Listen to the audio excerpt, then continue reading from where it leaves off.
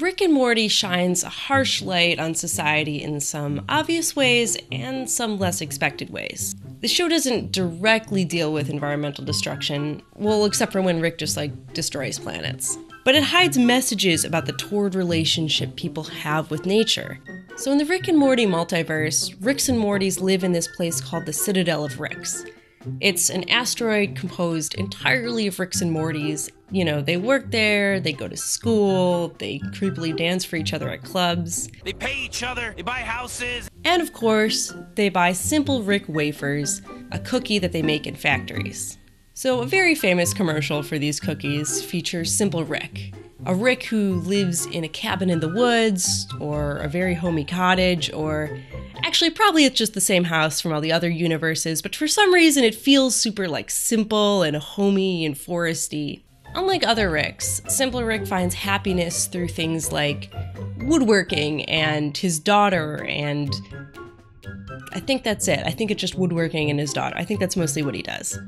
On the other hand, the Ricks on the Citadel live in this crazy metallic urban environment that's totally lacking in nature. You know, no love, no woodworking. So this commercial works because the Ricks on the Citadel really long for this kind of simplicity and human connection. So much so that the factory owners kidnap Simple Rick and hook him up to a machine where they make his brain secrete happiness chemicals. So ironically, by buying these cookies, Ricks are actually supporting the industrial machine that's enslaving them in the first place. So their job takes away the things that would normally bring them happiness, like human connection and nature and freedom, and then it sells them back inferior versions of these things through the form of chemical-laden wafers. Sound familiar? Okay, so at this point, a lot of shows would just place the blame on evil bosses and leave it at that. But Rick and Morty is way too cynical to stop there.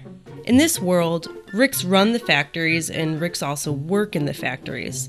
There's no difference between the Ricks in charge and the Ricks at the bottom of the social pyramid. They're totally identical.